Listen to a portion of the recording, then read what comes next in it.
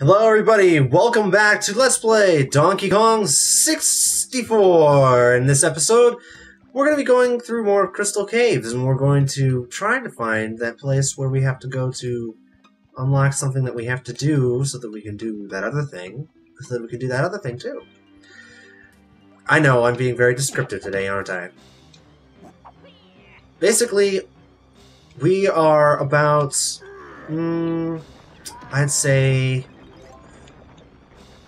5/8 through Crystal Caves, maybe a little bit farther. Unfortunately, though, some of the hardest parts are still ahead. But first things first, we want to try to find that cave that will allow us to stop these stupid stalagmites from raining down on our heads. Now, I don't remember offhand exactly where that cave was. I want to say it's over in this direction by Cranky's house. But unfortunately, we can't get up there with Chunky, so I'm going to have to switch to Lanky real quick so that we can do that. Because I was on the right track at the end of the last episode looking for how to do that. You have to do something with Chunky to unlock an igloo in the igloo area with Tiny that'll allow you to get up higher in the level to figure out what's causing the stalactites to rain down. But I can't find the other thing that you need to do with Chunky. That's where I'm stuck. So we're just going to basically wander around the level until we find where it is. This may be it right over here, actually. There's plenty of Donkey Kong bananas anyway, though I don't know what good those are going to do us. Yes, in fact, this is it right here. Unfortunately, it looks like the igloo over this boulder part here regenerated, though. So, it does not bode well for Chunky. Let me get Donkey out, we'll get these bananas, and we'll do that, his Barrel Blast course real quick, just so we'll have something to accomplish in the early part of this episode instead of just wandering around in circles. Ooh, this one's a little spazzy.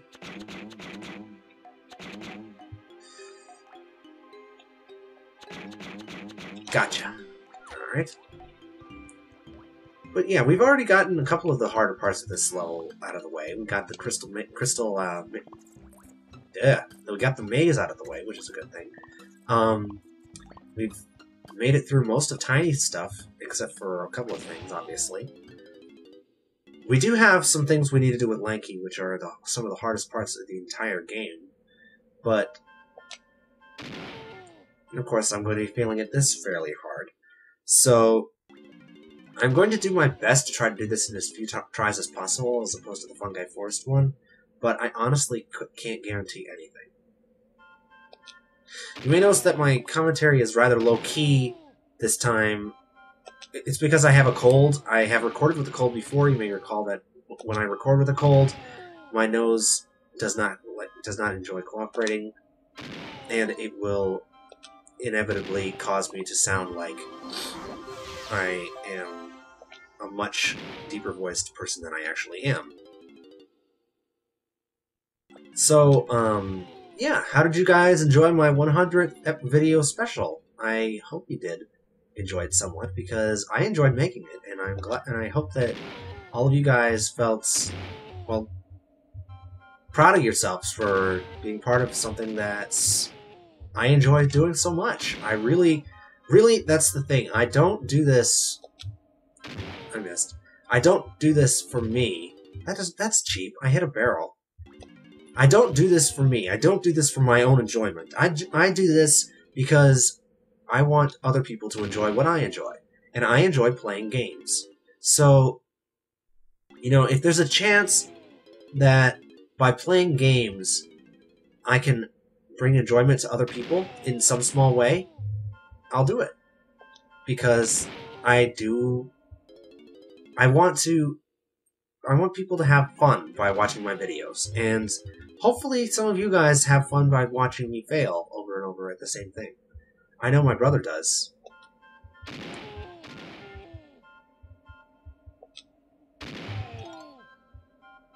Which, if you guys are wondering, every once in a while you'll hear in my recordings somebody yell in the background, especially, there are a couple of episodes, I want to say Diddy Kong Racing, as well as one more recent episode of Donkey Kong where where somebody was yelling in the background. That was my brother, who is actually on YouTube. If you search the username Free Biscuits, that's him. He does mostly stuff related to music and videos like that, but he is also a bit of a troll, so don't get on his bad side. He will, you know, he won't take it well. I think this Barrel Blast course is pretty much just a maze. That's what it seems like.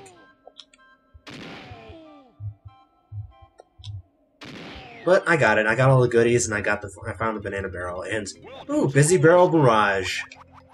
Yay for easy minigames. Oh, that was cheap. So much for being easy, eh? Obviously, this is the last version of this game. Spoilers, but obviously it's the hardest version since it's the newest version that we have so far.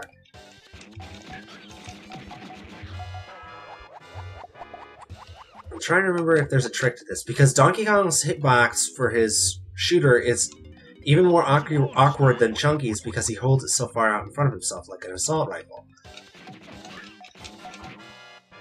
I want to say you just have to spin and mash buttons, but I don't know if that's entirely true.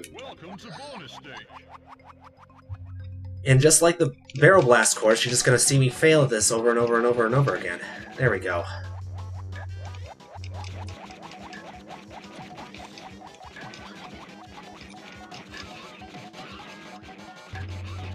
Now this one, obviously, since it's so much later, more Kremlings spawn and everything, but the thing about this one is the length. You have to defend yourself for almost an entire minute. Basically, you want to aim at the purple sparkles as they pop up, and then mow them down before they can get in too close. Range is your friend. That's what I mean to say. Range is your friend. The closer they get to you, obviously, not only they're going to hit you, but they're also harder to hit themselves. So,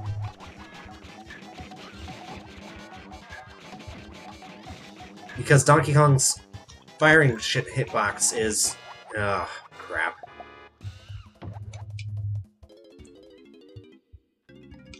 Welcome to bonus stage. Let's try again. I think you only have to hit them twice with Donkey Kong's shooter. I don't know if that's the same with every Kong in every version of this game. I usually just spam anyway, no matter who I'm using. But you always want to keep an eye on the bottom and the upper right corner, because those are the ones that are hardest to see. Since, obviously you can't see the bottom where they're spawning anyway, and the upper right corner of the timer's in the way.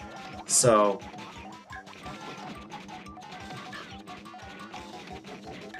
I think it is just 2 shots to kill them, but like I said, I find it easier just to spam. Just mash the B button whenever you get a Kremling in your sights, and just keep tapping it until they go down.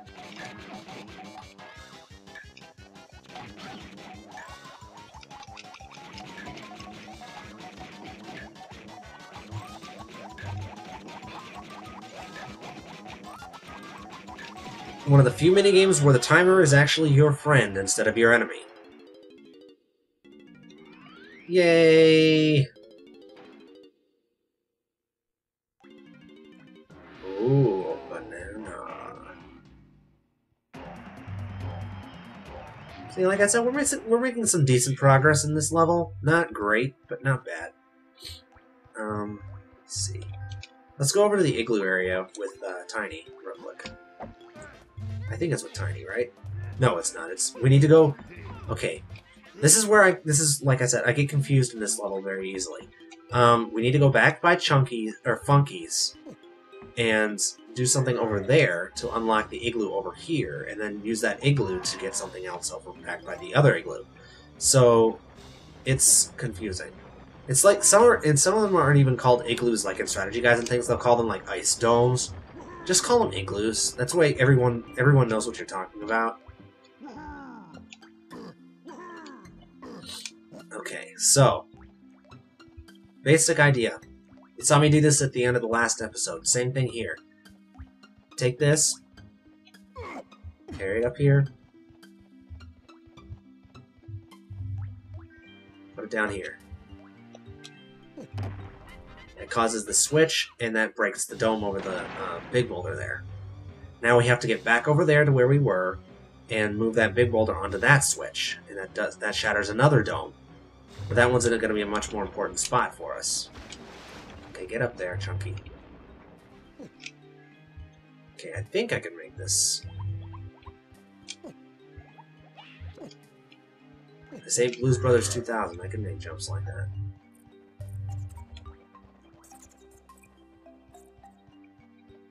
Now, there's a hunky chunky barrel right around back here. Grab these bananas just cause. We're up to 90 bananas with Chunky already. We're actually almost finished with a lot of the collecting in this level itself. Most of what we have to do left are smaller areas. 95 now. Smaller areas where there are just a couple of items and things. There's his last 5 right there. So that's back where the igloo is. There's 2 domes. There's 2 ice domes there that you can. One you have to get into via Monkey Port. You saw that in the last episode, and this is the other one. So should just be here to the left, correct? See, there's Cranky's. Down this way.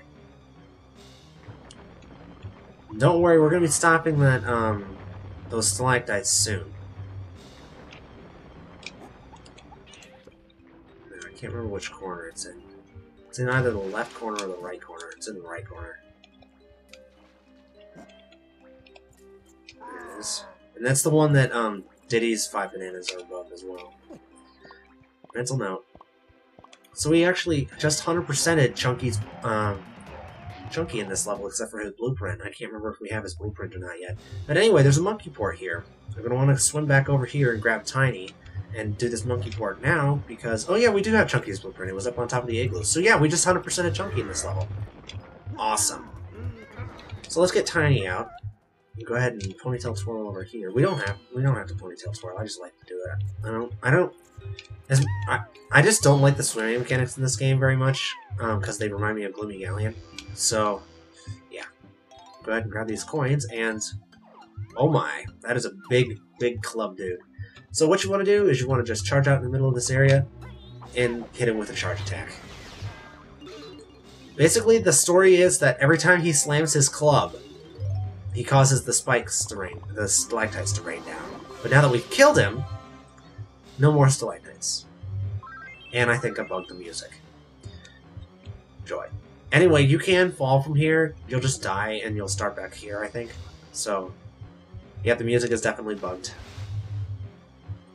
That's awesome. Okay, let's get back over here. Now, we've done everything, almost everything in this corner of the level that we can do. We obviously have those last 5 bananas we need to collect with Diddy, and that's pretty much it. Actually, let me go ahead and do that now. And now that we've killed that Clubba guy, or whatever his name is, basically, since unlike all of the other enemies in this game, that guy does not respawn. So once you kill him, he's done, and no more spikes will come down raining on your head while you're trying to get through the rest of this level. And no more of that really annoying music. So, yay! We've managed to make this level 110% safer for monkey travel. I'm going to go and grab those 5 bananas with Diddy, and then we're going to go back over to the other end of the level, buy candies, and do some of the cabin stuff there that we found in the last video. You have the cabin, you know, obviously, every Kong has something there that they want to do. So, can't remember. The only person we did over there was Chunky, IIRC. So, there we go. Alright. Go ahead and use the banana ports since that's so much faster. Take banana port 1 to banana port 2. And also, there's one other thing that we can do in this part of the level. A couple of other things with the Kong that we've neglected the most so far in this level is Lanky. Okay, so first thing. Fall in the water. No, there's actually Lanky bananas here in the water as well as a Lanky balloon in the waterfall itself. So yeah, these are ones that are really easy to miss, especially since they're the same color as the water, unless you're using Lanky. You know, if you're using any other Kong, they appear semi-transparent and in the same, almost the same exact texture as the water itself. So it's really, they're really, really hard to see. But there's also one other thing up here, closer to Candy's. I think it's around here. There's actually a banana port that we're going to want to use with Lanky. If I can just remember where it is. I know it's around here somewhere. I just can't remember exactly where. Okay, that guy's gonna be annoying, isn't he? Jump up here. I just want to pop that balloon. Jeez, leave me alone. I can't quite reach it from here. Okay, I'm gonna go down here and do it.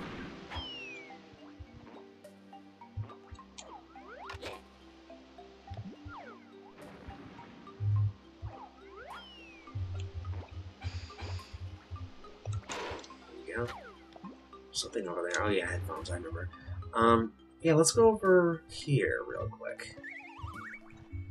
I know it's around here somewhere, I just can't remember exactly where it is. I think it's up here. There's a couple things we need to do around here, obviously with almost all the other Kongs except Lanky. Lanky is on the other side of the cavern from here. But, there is something we can do with Lanky over here. Something that's rather important. Okay, so here's the Diddy one, and here has been Port 5. You might recall us finding Banana Port 5 before with Diddy. Banana Port 5 takes us up here to the top of the spire, or plateau, if you prefer, and allows us to collect 20 bananas and our blueprint. Sweetness. And while we're here, we might as well do Lanky's cabin as well. Just because we want to get more done with Lanky, since he's been sadly neglected to this point in the LP. Or at least in this level. Really, Lanky, as weird as Lanky is and everything in this game, he's not... Honestly, my personal like of Lanky is completely overshadowed by the fact that I hate the stuff that they make him do in this game. It's like almost all of the hardest puzzles and minigames are Lanky's. Which means that, really, it doesn't matter whether I like him personally or not. I hate playing against him because that means I've got to do some of the hardest stuff in the game.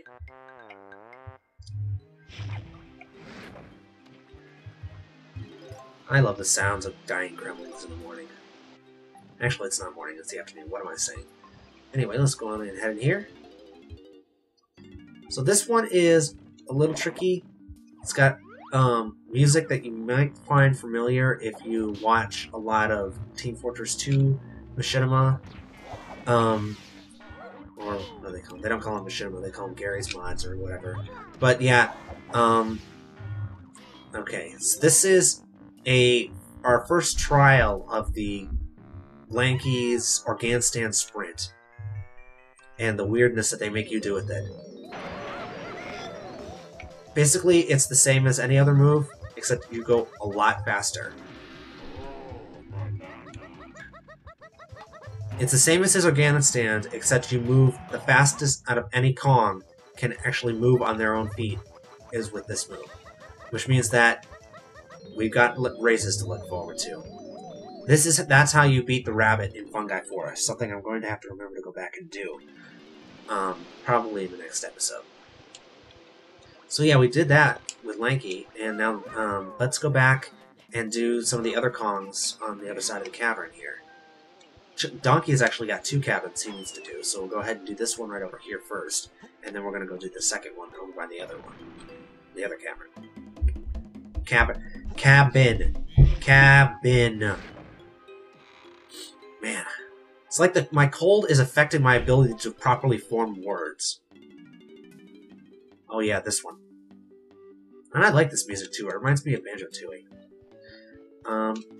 Okay. This one is a matching game. Which, it's another easy game to screw yourself out of because you gotta look at the walls and see where each match is. Each side here has two match. See? Match, match. Match, match. So you want to start with one of the ones that is on, say, this side here. And then switch to this. And that causes the room to rotate. Go ahead and do this one. Make one match.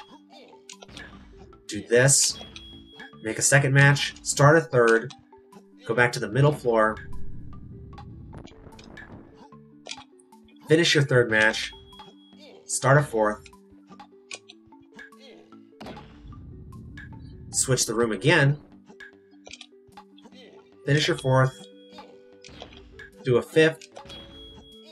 Switch the room again and finish the last one. You have to. It's not hard, but as long as you do it in that pattern, you can finish it easily.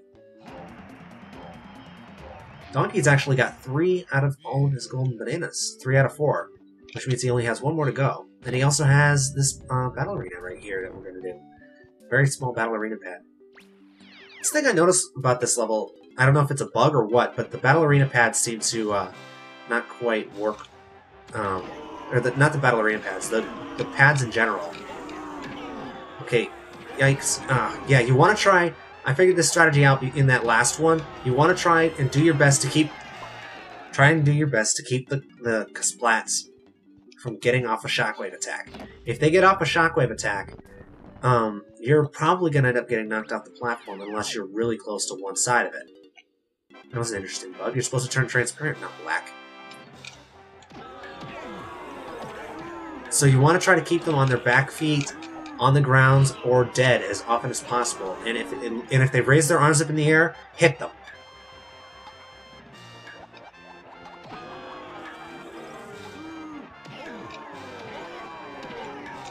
Ah, see? He got me. Maybe I'm just being too aggressive, but that's the way that I see to do it, anyway.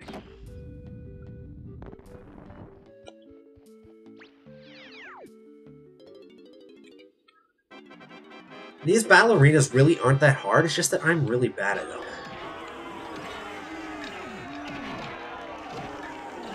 And I think I got a bit of a bug there, because I think he actually hit me, and it didn't register the hit. I saw Donkey go back on his backside and kind of wave his hands up in the air. He does. That's his animation when he gets hit by one of these guys.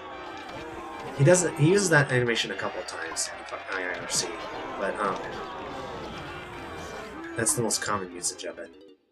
I'm just gonna keep trying this, and I will meet you guys after I've beaten it. I'm not even gonna show me beating it because obviously it's the same thing we've seen before. Alright, I'm back. I finished that battle arena. It took me a lot longer than it honestly should have. But, you know, ends means. So let's go on over here into Donkey's other cabinet area. And play as bongos once again. You might recall, I know where Donkey's blueprint is. It's up by the boulder area near the ice castle. Where we put the boulder down, the first boulder down with Chunky. I'm gonna go and grab it later. Okay, this part is tricky. Because you've got a room full of trapdoors, full of zingers who drop bombs, and you have to kill them all. Thankfully, though, they give you box after box of homing ammo. Basically, just point where your reticule turns green and just spam the B button. Yay. Now, is there... Yeah, there's 5 bananas over there that I want to grab. Normally I just run through this area, but as of right now, I am not that confident in my own abilities to walk in a straight line. Because I went back and rewatched a lot of my failures in Fungi Forest, and I realized just how bad I am at walking in a straight line. And that's something you kind of have to do in video games a lot of the time, is walk in a straight line. So, yeah. That's why I've struggled so much at this game, is because I'm just having an inability to be able to walk in a straight line when I should. So I'm gonna go ahead and get Donkey's blueprint, because that means I will have just 5 bananas left with him to go, and that will be it for him. So if I can remember where exactly his blueprint is. Oh yeah, it's up here. So this is what I mean about this level, is that if you don't use the banana boards, you're going to end up spending a lot of time in the water, because it's actually faster to go into the middle of the water, as long as you know where you can get in and out of it, than it is to just walk around on the platforms above.